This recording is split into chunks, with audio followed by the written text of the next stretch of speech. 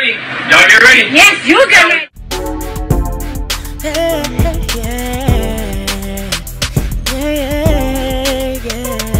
If you want the latest news in the streets, join us and tune in for the tea. Breaking news with integrity. So tell your friends and your family. It's the Lovelyti TV show, bringing you good tea and good vibes. It's the Lovelyti TV show. Be sure to share, like, and subscribe. I'm gonna show y'all this man. Since we talked about young Dolph and the Dolphins are in here. This man has been charged with arranging rapper Young Dolph's killing. Okay? Let me read this. A man charged with arranging the killing of Young Dolph pled not guilty Thursday, 1 year after the rapper and record label owner was ambushed and shot to death while buying cookies at a bakery in his hometown of Memphis, Tennessee. Hernandez Govan, 43 years old, made a brief appearance in Shelby County Criminal Court in Memphis. He was arrested last week after he was indicted on charges including first-degree murder and conspiracy to commit first-degree murder in the killing of the rapper who was 36 when he died. Judge scheduled Govan's hearing for December 16th. Govan is the third man charged in the November 17th, 2021 slaying of Young Dolph. Now it's a year to the day. Okay, today is November 17th, 2022. The killing in broad daylight stunned Memphis and shocked the entertainment world. Police said two men exited a white Mercedes-Benz, fired into Makita's homemade cookies, which is near the rapper's boyhood home in the Castilla neighborhood. Police released photos from the surveillance video that captured the shooting. Authorities later found the car abandoned. They have Justin Johnson and Cornelius Smith Jr. have both pled not guilty to first-degree murder. Other charges in the shooting are being held in the jail without bond. They are scheduled to appear in court January 20th. Okay. Anyhow, this man here, I thought they had another picture of him. No, Young Dolph. That's the street. Okay. Now check out this tea.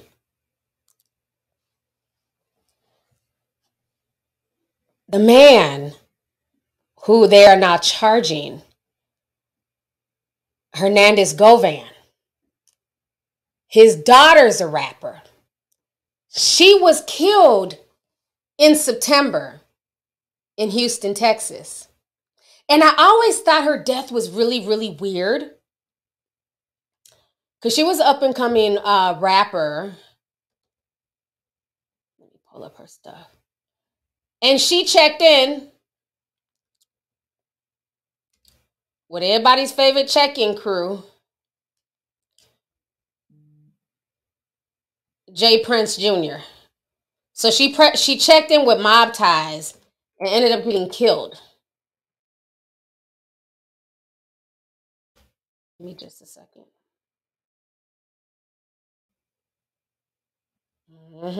She was shot to death in Houston.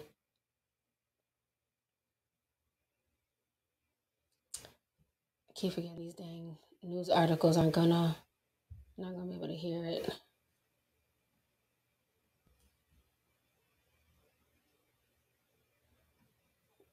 Okay, this is the daughter here. Cash Desto. That's his daughter. Okay? She was killed back in September in Houston. Pulled up on her, did a drive-by, killed her. She's Little Uzi Vert's artist. Uzi took it really hard. He was even at her funeral. He got up on stage. He said, you know, some really nice words. So she was killed. Lotta Cash Desto. She was killed. And come to find out, that is his daughter. So this is what he wrote. This the night my daughter came to my birthday set after I told her to stay at home. We was checking each other all night. I told her, you got so much money, it got you cocky because you wore them ugly ass flip-flops. She said, Daddy, they know how I'm coming. I'm on Google. Hashtag Lotta Cash Desto. Damn, that's how her daddy writes? Woo, that was a hard read. That's them together. Then he says, I think I cursed you, Destiny, with my lifestyle. Apologize, baby.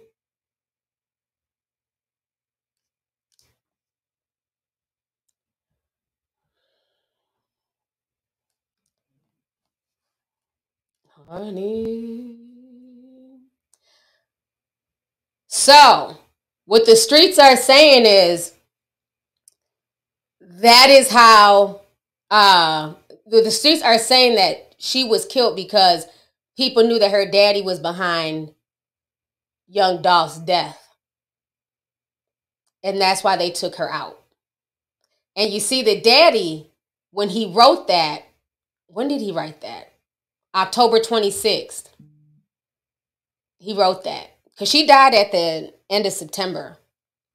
So, of course, he's missing his daughter. He wrote that October 26th. And then a few days later, Takeoff was also killed behind mob ties nonsense. So the connections are just very crazy. But I remember when I seen that they had arrested him, that was my first thought, was like, that's that rap girl daddy. I wonder if that's why she was killed, because it just didn't make any sense. She was really getting her foot wet. I can't, I listened to some of her music. It was okay. But her name wasn't big like that, She was really just getting her foot wet. So then for her, and then it's like she's a female. You know what I mean? Like, what kind of dirt was she doing in the street where they done followed her to Texas and did a whole drive-by on her? I believe that was a message to the daddy. If you want the latest news in the streets, join us and tune in for the tea. Breaking news with integrity. So tell your friends and your family. It's the Lovelyti TV show, bringing you good tea and good vibes. It's the Lovelyti TV show. Be sure to share, like, and subscribe.